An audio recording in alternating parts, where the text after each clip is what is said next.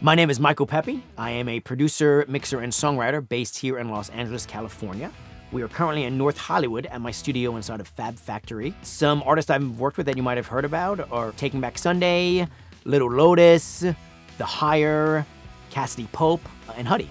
My biggest tool in the studio are my Trio 6s. With the detail I'm able to get out of them, I'm able to make the decisions as a producer, mixer, songwriter that need to be made. Being able to say that's where the harmonies are and the vocal is in a good spot, or like all those things matter. Like what I'm hearing is number one, and I've chosen very confidently to do that through the vocals. When I started getting the inquiry of, hey, we want an Atmos mix for this, it's like, okay, well I don't have Adobe Atmos Studio, so there's a problem.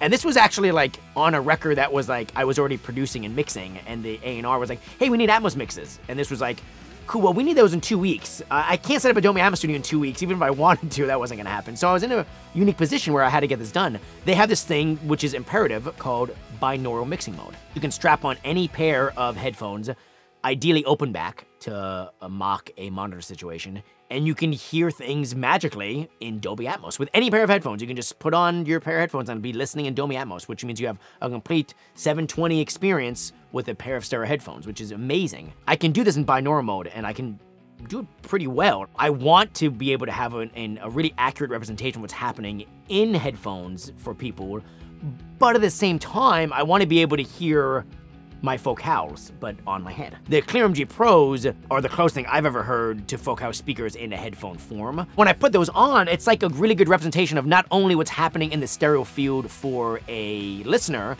but also as a producer and mixer, what's happening in the sonic field, and trusting that it's the vocal sound that I'm used to hearing on my monitors. I mix the stereo version on my trios, then I print stems, throw them into a Dolby Atmos session, put on my ClearMG Pros, go into binaural mode, mix it in Atmos, and send it out.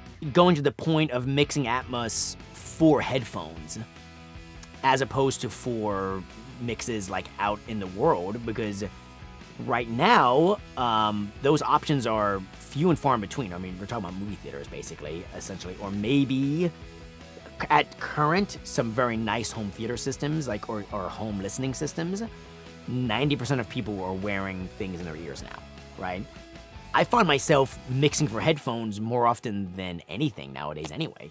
So the fact that that's where Atmos is really living is kind of just fine, because most people listen there to begin with.